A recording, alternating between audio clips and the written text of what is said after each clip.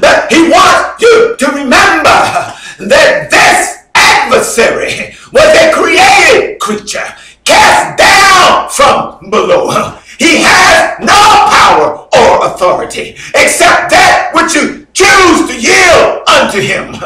God says, hear my voice, and I will lead you out of the wilderness. I know the way. You may be lost, but I am not lost.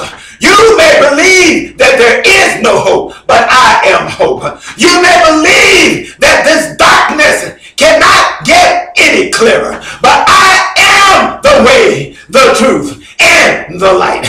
And that you think that you're in your midnight hour, but I want you to know that I am the constructor of time. And if you hook up on the mechanism of the clock, reminding you again, I tell you, that whatever that clock is made of, I made it. I am the author and the finisher of all things.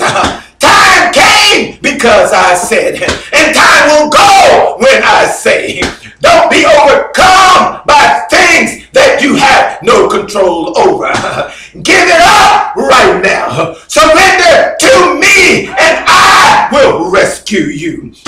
Here in Isaiah, the prophet is saying, remember ye not the former things.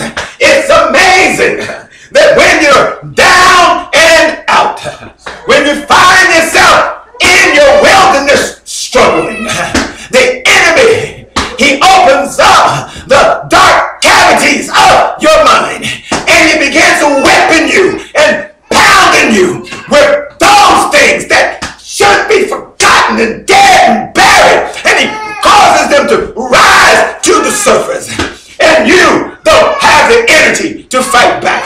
You start chewing on all of this unsavory stuff, making yourself sicker and sicker while you grow weaker and weaker. He's setting you up for the kill. But Isaiah says here, remember ye not the former things, neither consider the things of old. Behold, your God, my God, he will do a new thing in your life. Now it shall spring forth. Shall ye not know it? I will even make a way in the wilderness and rivers in the desert. Why? Why is God being so specific here? Because the enemy will always cause,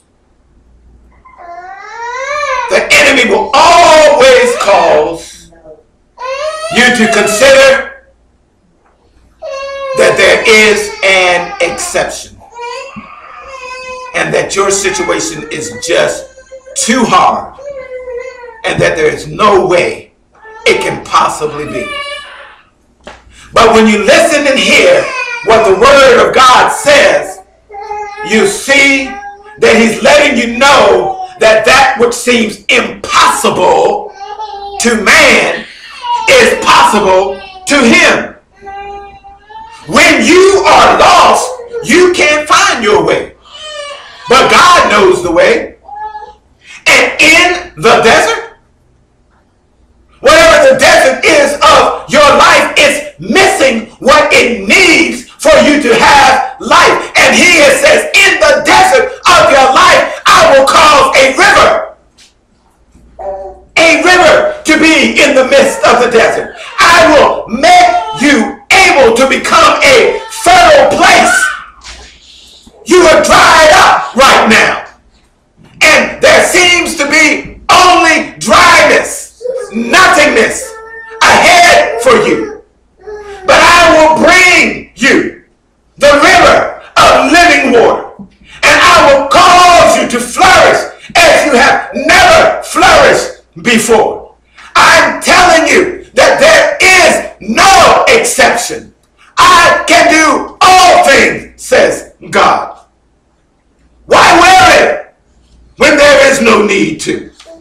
He said, focus on me, and I will lead you, and I will show you the way. He says in chapter 51 of Isaiah, even I am he that comforteth you.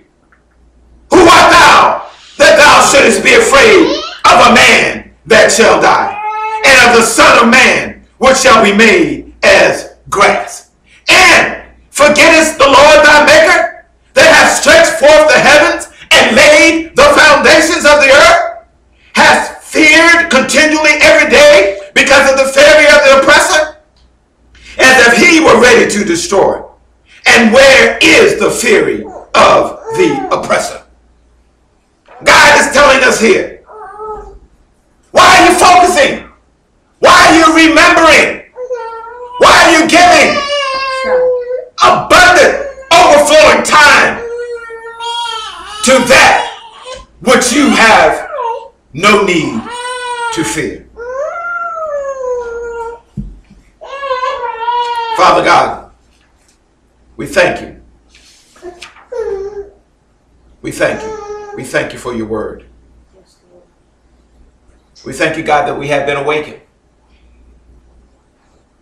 And that whether we call our place the wilderness or the desert, that we have been reassured that this fear, that this ideology that I have no hope, that my situation is the one that cannot work, that is not true. That it is only true that I am the one that cannot make it work. But I have you, and I have remembered, just as the prodigal son, that I shall return to my father, for he has plenty of food and plenty of everything else. Thank you, God, for your word of truth. And we receive it now. In the name of Jesus. Amen.